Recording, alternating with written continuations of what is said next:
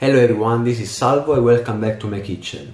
Tonight we're going to try another wine from Portugal. It's called Monsaraz. Monsaraz is come from Alentejo, which is a wine region located south of Portugal in a very rural area. The interesting things about Alentejo is that they work a lot with red blends. They work a lot with indigenous grape variety from Portugal as well as international grape variety.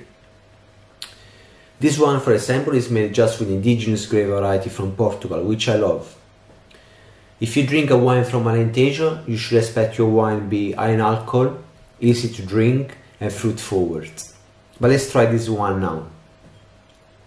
On the nose, I get a lot of dark cherry, dark plum. I also get a little bit of black pepper.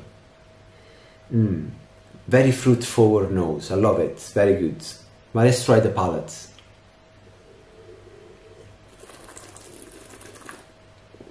On the palate the wine is very rich. I can definitely feel the alcohol on the back of my throat and definitely get the black cherry, the dark plum. I also get a little bit of jamminess, a little bit of dry fruits, a hint of vanilla and definitely this black pepper, this herbaceous note.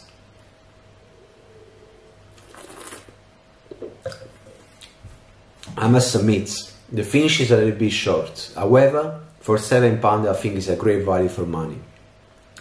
I'm gonna enjoy this wine tonight with a pork pie and a little bit of kale on the side.